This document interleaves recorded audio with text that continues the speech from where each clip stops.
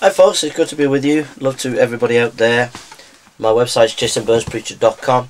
You can get me on Facebook and Twitter. It's good to be with you. I want to talk about, in this video, the debate that me and Mike had it with Mansur and a nice gentleman called Abbas. I want to look at some certain issues concerning that debate.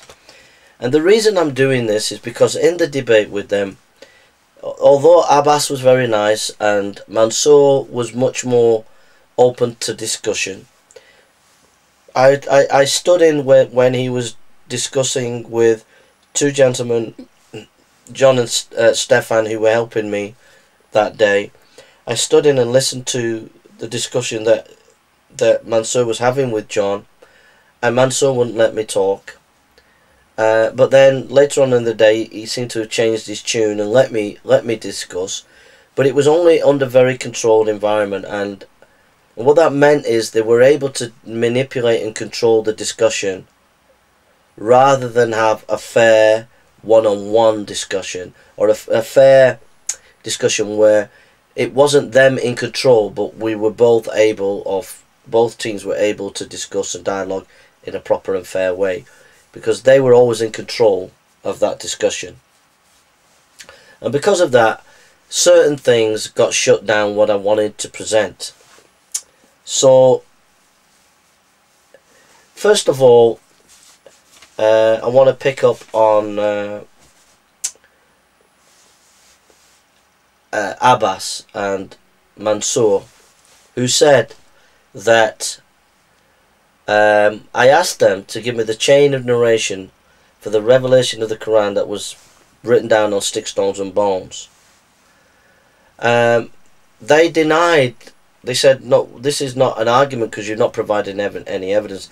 And I said to them, well, Adan, who's a historian and on their side, Muslim historian, he confirmed that this was correct. So these guys didn't want to get into that. They didn't want to give any arguments or evidence for that position. And there is a Muslim scholar called Salid, who wrote a PhD on the history of Quran. In that PhD, right at the beginning, he notes about the revelation that was given on sticks, stones and bones. So there's a PhD reference. So they didn't deal with that, and you found all the time that they were just homing in on Christianity, but when you asked them a question, they just wouldn't deal with it. They wouldn't even pick it up. They just said, oh, you haven't provided any detail or reference, so it's not really an argument, which I think was a bit disingenuous, really. I think they were being, to be honest, I do think they were being dishonest, really. Abbas' argument all through the day was, if the Quran had been corrupted, you could not explain why all Muslims everywhere can recite the Quran exactly. And my argument was that that's just a myth. There's no objective evidence for that. Now, he quoted a German woman scholar. He said of an 800-page book. He never named the book. He never named the page number. And I think it was Professor Nguyen, and she said that the Quran is one. Now that was just blatantly twisting her scholarship. She's one of the scholars that's been behind the Quranopia, which is a massive encyclopedia and reference work where they're cataloguing ancient literature at the time of the Quran to see what lies behind the Quran, what other words, literature and cultures have been brought into the Quran. So I know that for a fact. I've read articles of hers. You can go on Quranopia to find out who started it, why they started it. So Abbas was misrepresenting this professor's scholarship. Now, I was not able to get that in when he mentioned this scholar. I was cut off at various points and was not able to give a fuller explanation of the scholarship of this lady. And yet he pretended to know this woman's scholarship and presented it in a wrong way. And my main argument to Abbas was saying that if you can go all around China anywhere and get people to recite the Quran, it would be exactly the same wherever. But my argument was, this is mythological. You haven't got any objective studies for this, and which there aren't, and so it's just a subjective opinion. But I was trying to argue and show right at the beginning of the history of the Quran there was massive corruption, and I'm going to go into it. So first of all, the Muslims said the Quran was passed on through chain of narration, memorization.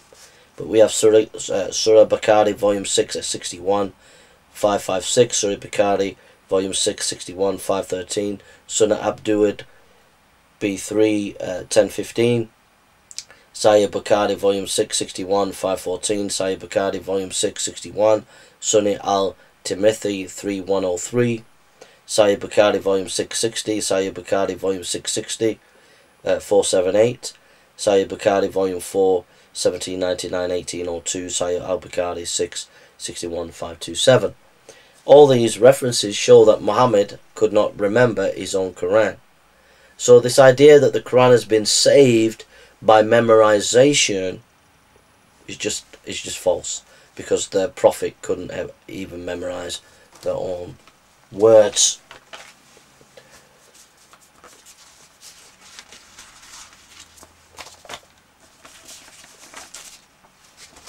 The next thing about this it's the same all over. There are different Qurans. You have, for example, the Warsh Quran and the Hafs Quran, and so there are textual differences. In the Warsh Quran, in 2:259, it says, "We shall raise up." In the Warsh Quran, in 2:258, because it's a different numbering, it says, "We shall revive." In the Hafs Quran, it says, "I gave you," 381, chapter 3 verse 81 in the Quran. It says, "We give you" in chapter 3 verse 80. It says he gives them in chapter 4 152 in the Hafs, and we give them in chapter 4 151 in the Warsh. So this idea that the Quran is memorized and repeated exactly the same all over the world is just nonsense. It's just dishonest. There are Qurans today that are different. They're not the same words, and I've just shown it here.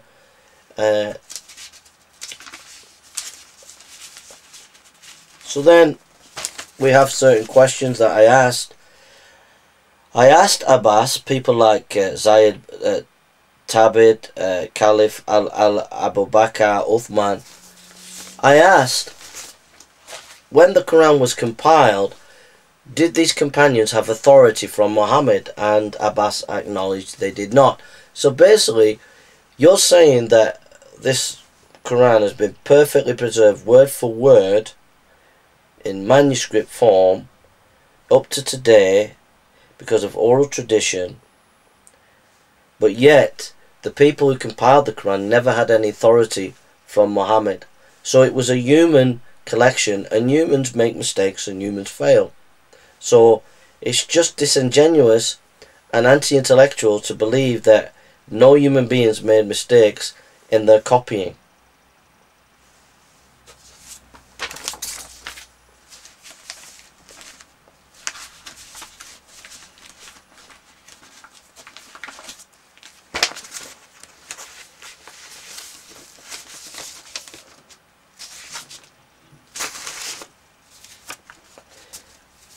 So I'm just concentrating on Abbas at the moment, and then I'll come to some of the things that Mike was getting onto.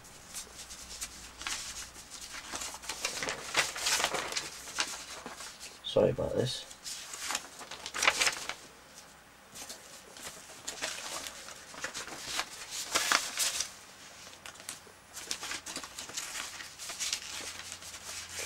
We get there, don't worry. So, in the discussion with Abbas, I provided also, to show that the Quran was not perfect today, a Muslim writer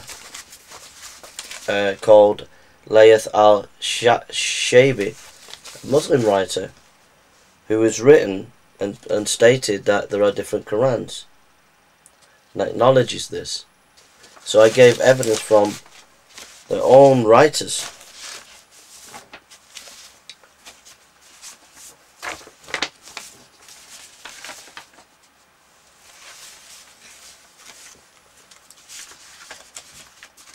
We're getting there.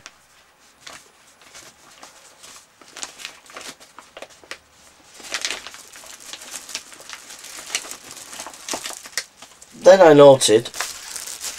I noted to Abbas that, and to Mansur, that the top copy Mushaf has 22% of the Quran missing. The Sama RQ manuscript has 66% of the manuscript missing, and the Al Husseini Cairo manuscript has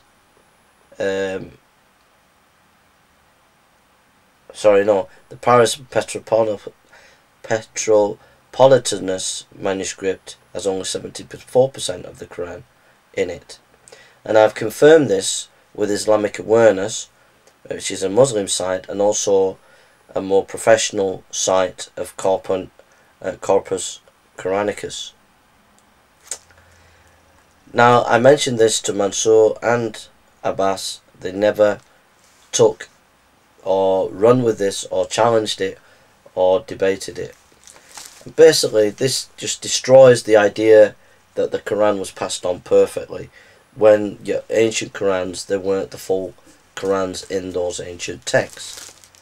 And the problem with the Muslims scholars and the Muslim debaters is they try to claim the high ground of oral tradition is going to be passed on, but you got to look at the manuscripts, and the manuscripts tell a different story.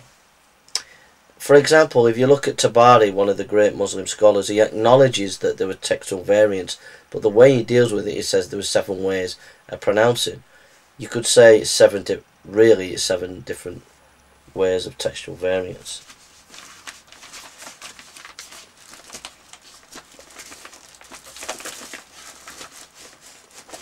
So now, so I was able to get into a bit more about the Quran later on with Abbas, and I just I mentioned about to Abbas about Uthman. This is in the book Facing the Muslim Challenge, John Gilchrist here. He says, Abdullah ibn Masud at first strongly resisted the order, as Ayad's copy had been standardized as an official text, and it was used purely as a member of convenience, being close at hand in Medina and not identified with any particular group of Muslims. Abdullah complained that he had directly obtained 70 surahs from Muhammad while Zayd was still a young child. Why should he now forsake what he acquired? Abu Dawud, Kitab al-Masaf, page 15. He also plainly stated that he preferred the Quran recitations of Muhammad himself to that of Zayd, implying that he did regard Zayd's codex as completely authentic, and adding that the people have been guilty of deceit in reading the Quran. He also plainly stated that he preferred the Quranic recitation of Muhammad himself to that of Zayd, implying that he did not regard Zayd's codex as completely authentic. So there were different codexes, there were different Qurans early on, and Uthman burnt the Qurans and made one Quran. And this is the kind of scholarship that I'm not allowed to debate with Muslim scholars. I'm not allowed to debate with Abbas or Mansur or Muhammad Hijab. They will not let us get into this scholarship and expose the Quran. And I could only mention this a little bit, and it was just dismissed out of the park, and no deep, in-depth discussion was allowed by Abbas on this topic. And so the argument, you know, another example is here, is the stoning of adulterer. Amr ibn al-Khattab, one of the very closest companions of companion, and his second successor, taught plainly from the pulpit in Medina, while he was caliph, that whereas Surah 24:2 teaches the adulterer should be lashed with 100 stripes, a verse in the Quran originally stipulated that married men and women who commit adultery were to be stoned to death. See that you, here's the quote, this is in Malik, page 352. See that you do not forget the verse about stoning, and say, we do not find in the book of Allah, and the book of Allah, may peace be upon him, had ordered stoning, and we too have done so after him. By the Lord who holds possession of my life, if people should not accuse me of adding to the book of Allah, I would have had this transcribed therein, the adult men and women who commit adultery, stone them. And I could go into a lot more textual variants, verses that have been lost in the Quran, and a very dodgy history in the early Quran. But Mansur and Abbas were not willing to engage in a critical analysis of the textual criticism of the Quran. So what happened is we got into more of a conversation from where Mike had stated about the age, from the gap of the time gap between the Quran, from the New Testament to the Quran. So you have the New Testament and then you have the Quran 600 years later. And Mike made the point, I wasn't there at the time, but I gather he made the point that the Quran came 600 years after, so which are you going to take notes of? And Mansur and Abbas made the point, well, Jesus came after the Old Testament, but it doesn't impinge upon Jesus. Now, there was a long discussion about the difference between the New Testament and Old Testament, but I thought I wasn't allowed at that time, it was early on in the discussion, to give my opinion. If I would have been able to give my opinion, I would have stated that there is a big difference between the Quran coming 600 years after the Bible, because there's certain historical information about Jesus that is stated in the New Testament, such as his death, for example, which is contradicted by the Quran. So the earlier source, if it's claiming to be eyewitnesses, and if there's evidence backing it up, is going to be much more reliable than a source that doesn't seem to have any evidence and doesn't seem to have anything outside source backing it up on the crucifixion of Jesus. So we have Suetonius 140 AD, Tacitus 120 AD, Marasar Brapian, Lucian of Samosa, and Celsus. We have the Talmud, we have Josephus, etc. And all these sources show the historical truth that Christ died, and they're early sources compared to the Quran. So the age gap between the New Testament and the Quran is important and does lay some difficulty upon the Quran and a greater burden of proof from the Quran if it's making a claim that Jesus didn't die. Now, this was not touched upon in the discussion. I wasn't allowed to get in, but that's the point that I would have made in that discussion, that it's a red herring where they were debating and discussing.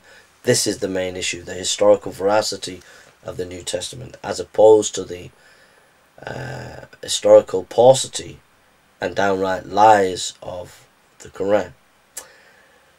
The next stage where I was allowed to get in was to talk about the issue of the Gnostic Gospels, and that is where I actually had done quite a lot of study over the last couple of days, and I've done much study. I've done quite a lot of study on this,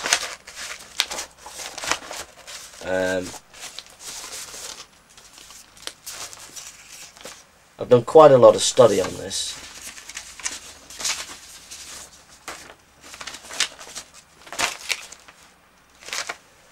Sorry about this. I've done quite a lot of study on the Gnostic Gospels, and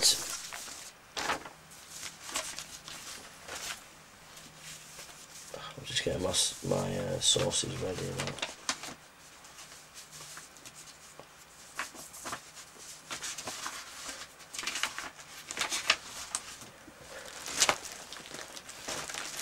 Looking for my book. I got a little book.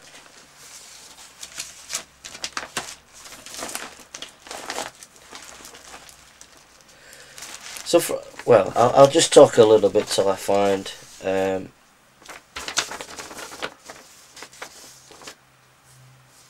So Mansur was arguing that basically he was saying that the heresies of Gnostic Gospels were far and wide. So how can it be that they're all wrong? And he was painted a picture that heresy was just as widespread, the Gnostic Gospels were just as widespread, and so therefore have a just as much important claim to be authentic than, say, the four Gospels. So I did make the point of the Gospel of Thomas, which I did make this point. These are the secret words which the living Jesus spoke, and Didymus Judas. Thomas wrote, and he said, whoever finds the explanation of these words will not taste death. Jesus said, let him who seeks not seeking unto he find, and when he finds he will be troubled. When he has been troubled he will marvel, and when he reign over all. Jesus said, if those who lead you astray you see, the kingdom is in heaven. Then the birds of the heaven will precede you, and if they say to you, it is the sea, then the fish will proceed. But the kingdom is with you, and it is without you. If you will know yourselves, then you will be known, and you will know that you are the sons of the living Father. But if you do not know yourselves, then you are in poverty, and you are in poverty. Jesus said, the man old in days will not hesitate to ask a little child of 7 days about the place of life, etc. And basically, if you read the Gospel of Philip, you read the Gospel of Thomas, and many of these Gospels, a lot of them don't make sense. They make statements like a man has to become a woman to get saved, etc. Or a woman has to become a man to get saved, sorry. So, they have esoteric teachings that no Muslim or Christian would really agree with, such as that. Secondly, the Gnostic Gospels quote the four Gospels. Thirdly, the manuscripts that we have, there's only a few manuscripts of the Gnostic Gospels. We have hundreds of the Gospels, showing you that the Gospels were widespread. Thirdly, the manuscript tradition of the early Gospels is widespread in Origen, Tertullian, Irenaeus, Polycarp, Ignatius, widespread across the ancient world, which shows you that they were the most accepted. The next thing is the Gnostic Gospels can be split up into three parts. There's philosophy, like Stoicism in some Gnostic Gospels, mysticism, like from the Middle East, or from the Near East, and then there's like kind of ethical teachings. So those are the three areas. Nothing detailed about the historical Jesus, which is another area. The Gospels, four Gospels, are very detailed in their understanding of the archaeology of Jerusalem and Palestine of that time, whereas the Gnostic Gospels don't really understand what the place is like in Jerusalem or match the archaeology that we found there. So obviously they're from a later date. Mansur stressed that, well, they were quite well used because Irenaeus wrote big tombs against them, and that's quite true. But that does not make the point that the Gnostic Gospels were widespread and accepted as much as the four Gospels. That he could not prove, and he should concede that I gave ample evidence to show that that wasn't the case. So I'm just seeing if I've got, sorry about this.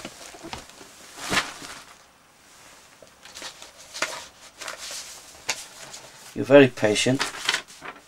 So, here it is. So then then I think Mansur touched upon the point that in Luke, the first verses of Luke, Mansur made the point, and you can go and find this discussion that we had to check up whether what I'm saying is correct or not correct. But Mansur then went on to talk about Luke's words about eyewitnesses. So he said, "For as much as many are taken in hand to set forth an order, a declaration of those things which are most surely believed, even as they delivered them unto us from the former beginning, and were eyewitnesses and ministers of the word." So Mansur made the point that that there were lots of other people who had written biographies of Jesus, and he quotes this passage. But I said that there was a big difference here. So he was implying that there were lots of writings right at the beginning. But I had to stress that there was a difference between what Luke was saying as opposed to the Gnostic Gospels. I said the Greek word eyewitness comes from the historian Polybius.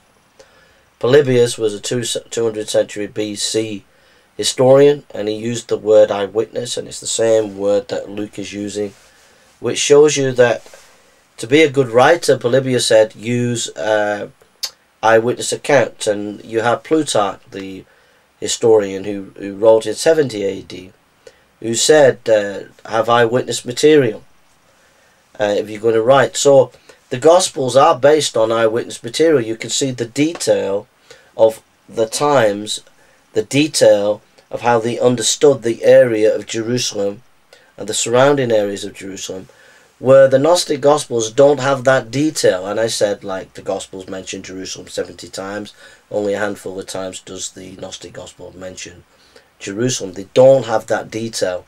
So I countered Mansur on this issue. I actually had here a notebook more on this issue of the authenticity of the Gospels and why they're important as opposed to the Gnostic Gospels, but I wasn't allowed to get into that, and I could have got into that, which is a shame. The next issue that we discussed, which was very, very difficult because it's a very complex subject, and they hammered it and hammered it and hammered it because it kind of looks good to the Muslim who are listening. My proving about the Quran later on was a later discussion with Abbas. So we had the discussion early on in Mansur and Abbas concerning the difference in age from the New Testament to the Quran. Then we had that went on for about 20 minutes. I wasn't able to get much in there. Then we had about a 15-20 minute discussion on the Gnostic Gospels. I was able to get a lot of information in there. And then for the rest of it, for the first half and the second half, the first half was with Mansur and Abbas, and then Abbas on his own. We was able to talk about textual criticism. But the first half with Mansur and Abbas of the letter bit of the video discussion was primarily on the New Testament and the textual criticism of the New Testament. And it was very difficult to deal with that because they were hammering it on the questions. It was a complex discussion. And basically they were saying that, look, you've got the NIV, you've got these other translations. How come that you have so many different versions? And how come you have the NIV? And why is the NIV not accepting what I'm saying? And what I was saying, and they were saying, have you got the pure word of God? And I was saying, we have the pure word of God in all the manuscripts. So they said, well, is the pure word of God in that Bible, King James or NIV? And I said, they're not perfect. They're only what people have pulled together from the manuscripts. But we have the word of God in all the manuscripts. So they said, well, have people been fooled then? And I had to stress 2 points. One is what the Westminster Confession says about the Bible